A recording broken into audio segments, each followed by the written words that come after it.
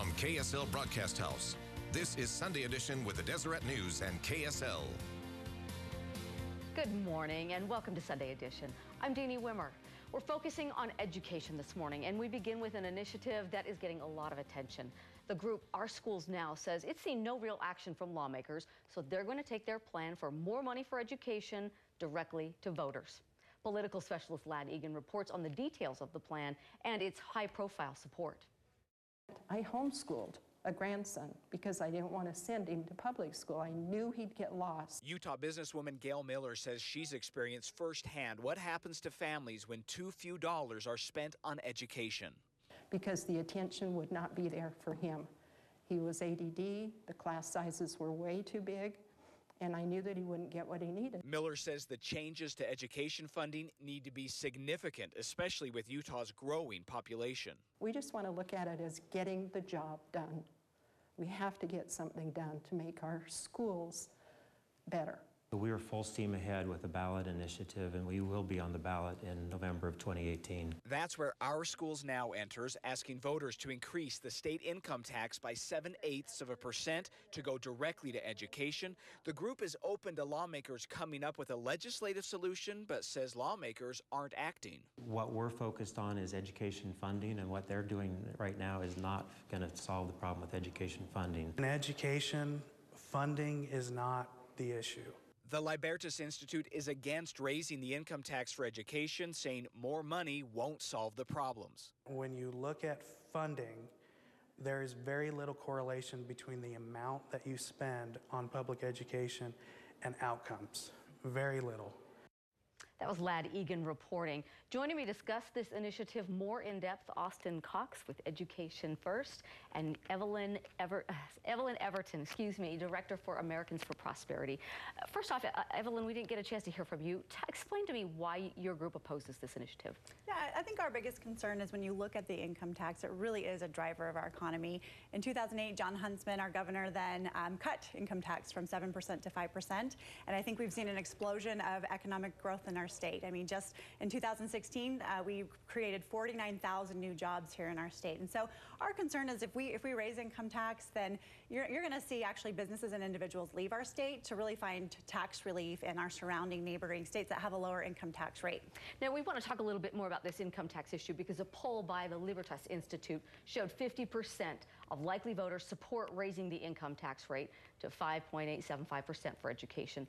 But when told that it would mean the average family would spend about $900 more in taxes every year, 69% said they were less likely to support it.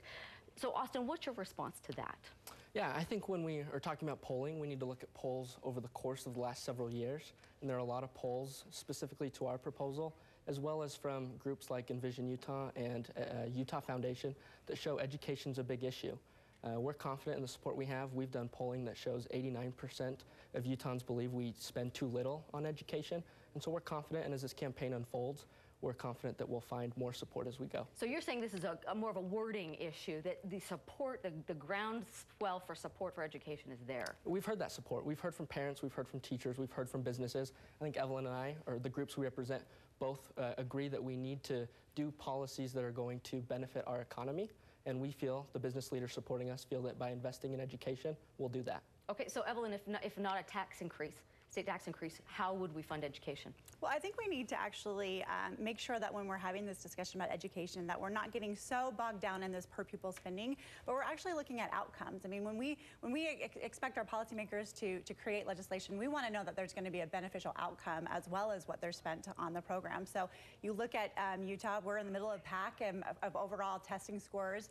We're #1 for 8th grade science scores. We're #8 for 4th grade science scores.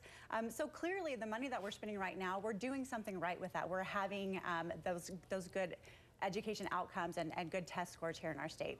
Middle of the pack, though. So would you say that's not good enough? That's where I would jump in and say comparing ourselves to other states that aren't doing that well isn't something that we should hold, or we should have higher standards than that.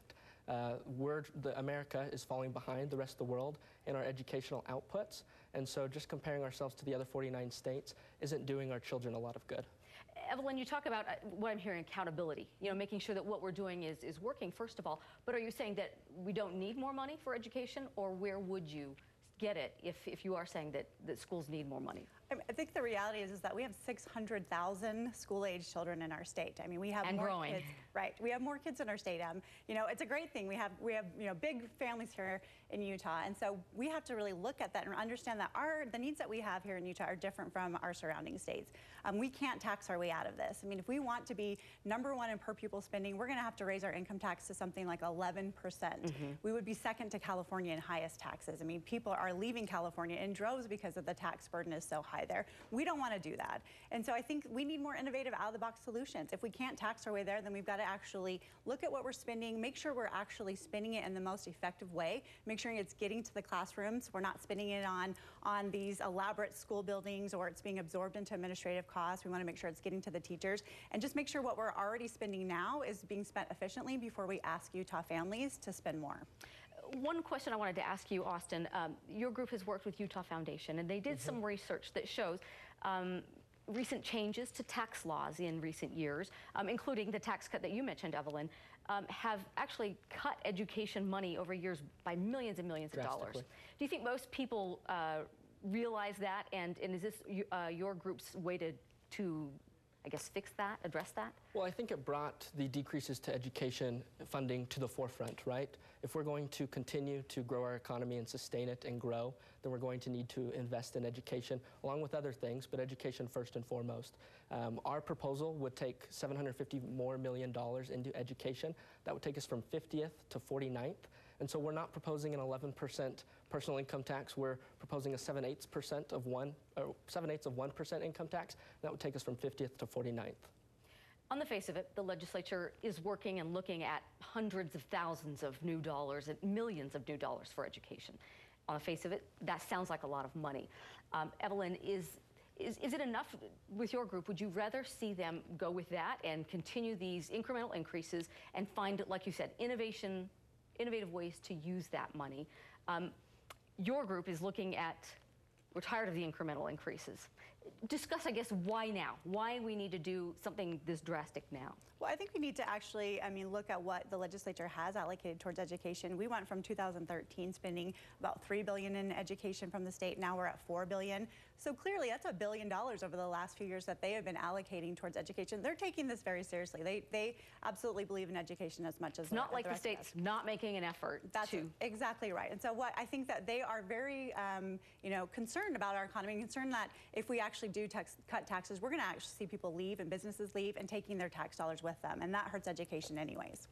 And that $1 billion that she's referring to largely goes to new students, goes to higher education, and it goes to inflation. So when you're looking at that $1 billion, it's really only 2% that makes it to new student programs and new ways to reach our students. And we're not going to increase our outputs that we all care about, student achievement, by 2% new funding. So there's a lot that we still need to do, and we think that instead of forcing business away, this will really drive businesses to Utah. I think both of you agree education is so important and closely being watched on the Hill. So we'll see where this leads. Your group's moving forward. We're moving forward. We're going to work this summer to qualify for the ballot in November of 2018. That'll require more than 100,000 signatures. You can go to ourschoolsnow.com and find out more and see how you can help. Okay, Austin, Evelyn, we appreciate your insights on this important topic. Thank you. Thank you.